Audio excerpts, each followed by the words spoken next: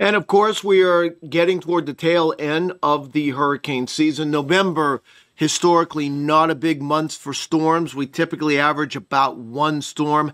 I'm really starting to doubt we're going to see anything during the month of November. Can't rule it out, but certainly even the next couple of weeks and in the mid-November, boy, there's a lot of wind shear in the Atlantic Basin. I'll show you that here in a second. And once you get past mid-November, it gets even harder to get a storm to develop here. All right, take a look at the hurricane season as a whole. I mean, we really ramp up as we get into mid-August through September. October, you see a couple of bumps here. You see that right in here, mid to late October. And of course, we have Melissa in this window. As you go through November, you notice mid-November, little bump here, but then after that, it goes down very fast. So history says if you're going to get anything in November, it's early to middle part of the month. After that, the odds really start to go down here. And there's a reason for that. Even on the satellite picture right now, take a look at the tropical Atlantic. There's not much. And you know what? You have a frontal boundary here, which means you have westerly wind. So anything coming off Africa is going to get shredded. But look how clean it is here. From Hispaniola all the way back in toward the tropical Atlantic. Now, this is an area historically you look for. I'll show you why you have those showers and thunderstorms right now.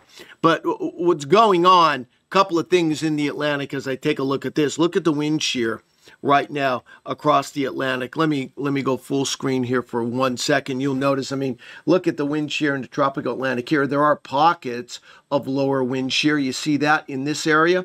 Look at the pockets of lower wind shear in here. So one wonders, well, what's going on? Also, shear here in the Caribbean, much of the Caribbean except the Southwest Caribbean here. So notice this, you've got low wind shear in here. Okay, but look at the drier air.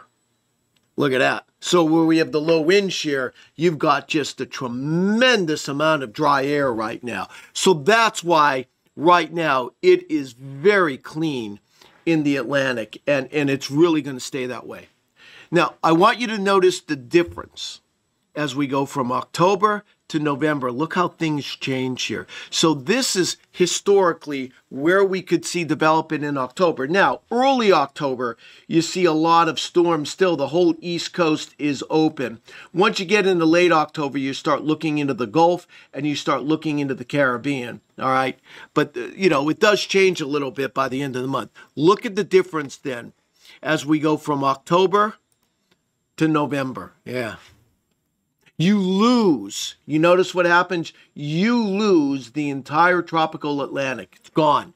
The African wave train is over because of wind shear and dry air. You can get upper lows to form in this area, and slowly but surely that can gain some tropical characteristics, but it's not heading toward the United States. Instead, it's this development. This is where you look. Southwest Atlantic and into the Caribbean. And by the way, it's very similar November to what you see in the early part of the years, in June and even July. And there's a reason for that, because the process in which you see development in November is very similar to the way you see processes develop tropical development in June and July. It's homegrown development. And homegrown development, it's not just the development close to the United States. The way in which you get homegrown development is different than how you get development during the other part of the year. You're not looking at tropical waves coming across the Atlantic, getting into the Caribbean and develop like Melissa. Instead, you get development because of the interaction between the jet stream and the tropics here. And that happens, jet stream comes south. What does the jet stream bring?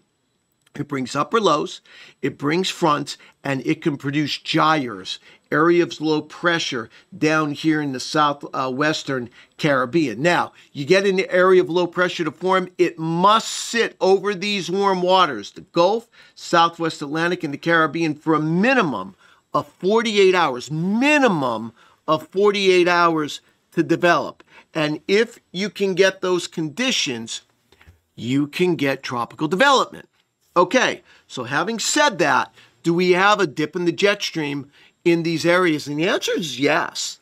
It absolutely is yes. In fact, let me zoom back over here and you can see what I'm talking about. You have a dip in the jet stream right here, right in here, coming in across the Gulf of Mexico. You see this? right in here, all right? So because of that dip in the jet stream right in here, look what's going on. You have an area of showers and thunderstorms trying to develop here across the southwestern Caribbean. See all the white in here? These are showers and thunderstorms. So you're starting to get at least showers and thunderstorms in this area. The question is, what's the wind shear like? Well, let's take a look at the wind shear. Where you see the dark yellows and reds, that's where you have wind shear. You'll notice this is the wind shear Tuesday morning. You have lower wind shear in here. Watch it start to lower as we get into Tuesday. See right in here. Look at the low wind shear in here. You don't see any coloring here. So your window for this to develop is going to be tomorrow into Wednesday. Does it have enough time? I don't think so. I don't think so. Look what happens as we go forward. And again, I want you to concentrate on this. Here's Florida, right? Here's Florida. You could see here is Cuba, Hispaniola, Puerto Rico, and the islands. Here's the Caribbean. Watch what happens moving forward here. Let me play this forward.